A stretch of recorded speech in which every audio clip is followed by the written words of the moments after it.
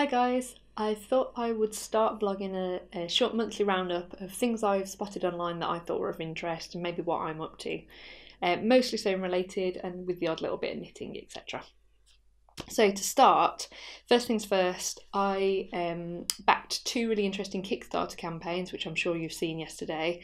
So the first of these is Sarah from Like So Amazing. So she's attempting to open a bricks and mortar fabric shop in Bristol, and she's got a Kickstarter underway at the moment. And then the second is Selkie Patterns. So this is Alexandra of So Happy Alex and Caroline, and it's a really interesting concept actually, because they are combining pattern design. So they have a first pattern, a dress and top pattern called London. They're also designing some fabrics, so the Kickstarter includes their first fabric designs, but also the whole ethos of the business is around sustainability and transparency in terms of manufacturing. So it sounds like a really interesting company as it develops after the Kickstarter. So check those two out. So next thing on my list was about meetups. So next Saturday, in a week's time, I'm off to Sew Up North, organised by Becca and Sally, and really looking forward to it. I haven't been to Sew Up North before. And then in a month's time, it's my own meetup, So Brum. So that's Saturday the 27th of October. Similar to Up North, so both meetups start in John Lewis in the morning, and then obviously there's lots of time for socialising and fabric shopping. So I know So Up North have got a capacity limit because of the venue, so I don't think there are any spaces, but So Brum, you'll be very welcome, and definitely keep an eye on So Up North for next year. The other thing that I wanted to mention in terms of events was the Dressmakers Ball, which is organised by Crafty So and So in Leicester, and it's their second year. And actually, this is sold out, but I just wanted to mention how amazing that was, and say massive congratulations to the team at Crafty So and So. And that's another one. If you're going, I have a ticket, so I'll see you there. And if not, keep an eye on it for future years. Have a nose what happens this year, and then get ready to purchase, assuming the girls run it again for year 3. So the other thing in terms of events that I thought you might be interested in, so I'm a member of the Birmingham Guild of Weavers, Spinners and Dyers, and I also volunteer for the National Association. So I do their social media and their newsletter, and there's a couple of cool events coming up that people who knit or who spin, weave or dye might be interested in. So the first one, so my own guild, Birmingham, is putting on an event along with other Midlands guilds called Guilds Together Inspires. I've retweeted it, so you'll be able to find it, and reposted it on Instagram. You'll be able to find the flyer. It's Saturday the 6th of October in Coventry, and it's Midlands guilds come together. It happens every couple of years.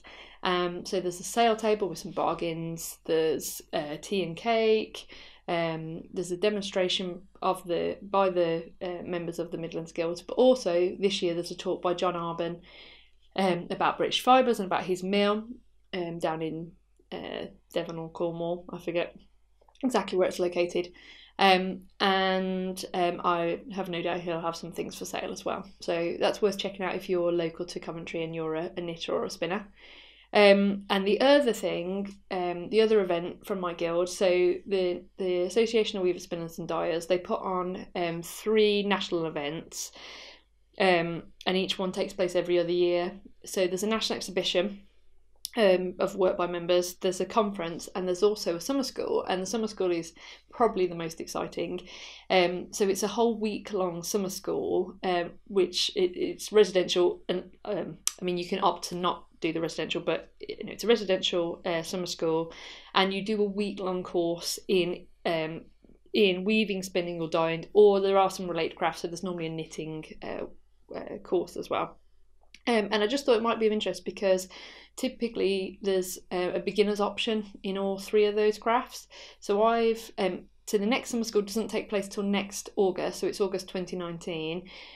So worth checking out if you're either already a practitioner of one of those crafts, or you're interested in learning, because it's an opportunity to spend a whole week learning or developing a craft. So I've submitted an application, and I've asked to do either a week-long course in learning how to weave tweeds and tartans, and again that accepts beginner weavers or near beginners.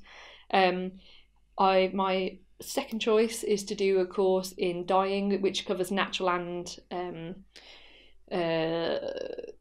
synthetic dyeing, and again that one accepts beginners, and you get to take a longer range of fabric, yarn, etc. And similarly, there are courses which accept beginner spinners as well, so it's worth checking out if that's something that might be of interest. So that's for events. So in terms of sewing, so I guess the biggest, there's two things happening right now. So one is Sew Photo Hop on Instagram, which I've been intermittently participating in. I tend to keep an eye on it, and then if the prompts, if the prompts speak to me and there's something I'd like to respond with, I take part, and some days I obviously miss out. The other one, but I've loved seeing what everyone is posting as part of Sew Photo Hub. And the other one is obviously the Refashioners, organised by Portia, the Makery. It's always so inspiring. I absolutely love reading all the Refashioners blog posts. I did participate maybe 3 years ago now, when it was the men's shirt refashion challenge. I actually finished and blogged a piece. The last 2 years, so the jeans refashion challenge, I had a load of pairs of Phil's jeans ready to go, never got around to it. Last year, the men's suit refashion, I did purchase a man's suit from a charity shop, started, had some issues, never finished. So this year I'm really hoping to actually complete a refashion within the time limit and blog something and really participate in the Refashioners challenge. I'm not going to give too many clues away about what I'm thinking about, but this is potentially one of the materials. So I think I should go whole hog, really, come up with a whole outfit rather than a single garment. So yes, we'll see how I get on. But this may end up in the bin if it all goes wrong. But yeah, that's one of my materials that's I'm going to try and have a look at later today. It's Sunday today, lazy Sunday afternoon, I think, maybe working on my Refashioners project. So yeah, and in terms of the refractions that have been blogged, Mira's is my favourite so far. It's been absolutely amazing, and my all-time favourite, which is definitely worth a reread, is Eust's zebra jacket from last year. That was just a superb refashion.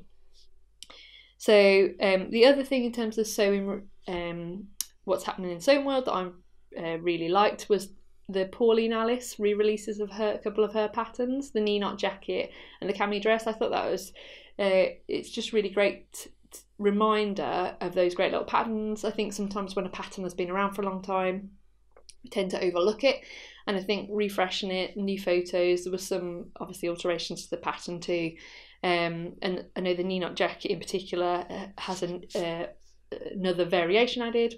So yeah, I've really loved seeing those, and I definitely think both of those patterns, the coat and the dress, I would love to get around to making at some point, hopefully. So yes, so books. So this is something else I wanted to share. So I was in London last weekend for a meeting, and treated myself to a little trip to Foyles on the way home, and spotted, you may have already seen them, but the V&A have re-released a number of fashion designer autobiographies, and they're really nice set, some really nice artwork. So I purchased two, so I got the Mary Quant issue and the Schiaparelli. There we are. There were another two that were on display in Foyles. There was Christian Dior's autobiography and Barbara Hulanicki's. I've actually already read both of those, so I didn't purchase those two, but I would highly recommend. I haven't read these two yet, so I don't know how interesting they are as, or how well written as autobiographies, but Dior and Hulanicki in particular I'd highly recommend if you're looking for the next book. The other book that I wanted to mention was this lovely book that Pavilion have recently published about indigo, and yeah, it's lovely. It really talks you through. So it starts with the history of indigo and about the plant itself, different types, And then it works through to the practical. So it really teaches you about dyeing with indigo, and in quite a lot of detail, because obviously the whole book is focused on indigo, so they can really go into a lot of detail. So there are information on things that might go wrong, you know, if you get different results that you're not happy with, what that might be, things like blotchy and uneven, for example. And then it goes through various different recipes for indigo vats, so that you can try some alternatives or have a look, see what you're comfortable with and what might work for you, depending on where you're doing your dyeing. It talks about combining indigo with other pigments to see what different colours you can achieve. Because indigo is one that is really good for over dyeing. And then it also goes into a number of, so after the dyeing recipes, it goes into some specific projects in terms of resist dyeing, shibori, etc. Yeah, and there's some really nice, some lovely illustrations, as well as some really nice photographs of the kind of effects you can achieve. So yeah, just a really lovely book. Yeah, and the subtitle for it is Cultivate, Dye and Create. So as I say, it really goes through all of those steps. So yeah, highly recommend that one. I'm hoping to try out a couple of the recipes and the dye projects sometime soon, and then I'll get those on the blog. Yeah, there's even some lovely darning and patching techniques at the back. Yeah, so that's Indigo, and published by Pavilion.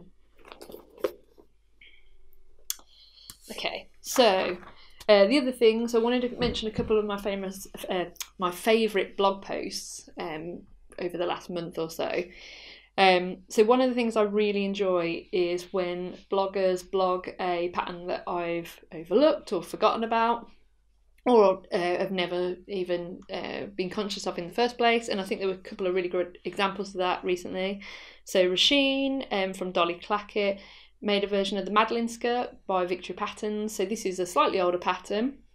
So it's one that I was conscious of, but I never really considered making, and had gone out of mind, because it's given how many patterns are released every month, it's easy to forget those that's slightly older. But yeah, she made an absolutely lovely version of this skirt. It just looks so flattering, and I'm sure that lots of people will be revisiting this pattern as a result. So that's one that I definitely put it onto my future to make list.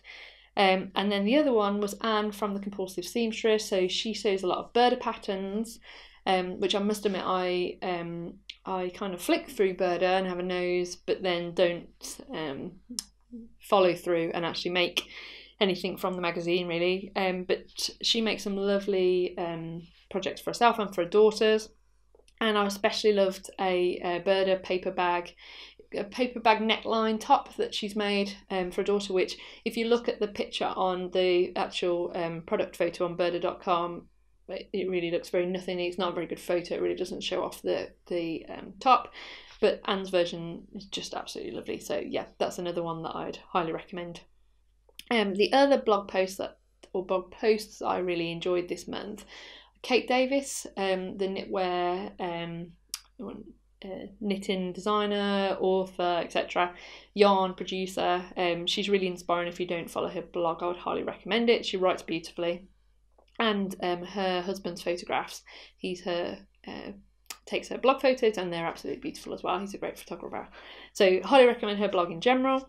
And she published a couple of blog posts this month about making things locally, what that means, and the potential that people sometimes focus on local, or it can be used, so made in Britain or made locally tag can be used in a way that's deceptive, and actually that the focus should be on transparency, on things being ethically made, wherever that might be in the world, but then also actually the benefits for things really being made locally as well, where it's not just being used as a label, but it really is working with your community and helping develop that. So there was a series of 2 posts. I'd highly recommend them. They're really interesting. And also related to those, so she published those posts in the run-up to launching some commercially produced jumpers. So there's 2 designs that she's produced, and they're absolutely lovely. So if you aren't a knitter, or you are but you can't knit as many jumpers as you'd like to wear, they're definitely worth a look. Yeah, they're really beautiful. All her designs are lovely.